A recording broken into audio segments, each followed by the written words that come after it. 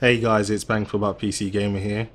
Just doing a quick update with the MSI AfterBurner overlay support. It now supports DirectX 12, so it's kind of a watershed moment for the people that do the same stuff as me and also who like to monitor the in-game performance while in all aspects of game.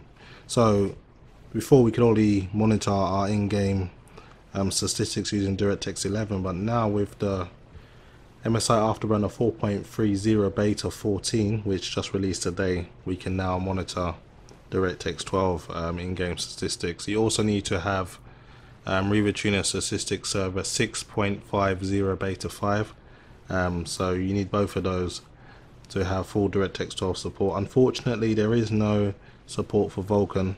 I did try that with Doom earlier, and I can confirm there is no support for that, but just please understand this is still a beta, so we may get more support in the future. Also, Microsoft games like Quantum Break and Forza and any other DirectX 12 Microsoft game doesn't seem to work with the overlay, but that's more to do with the Microsoft platform being locked down.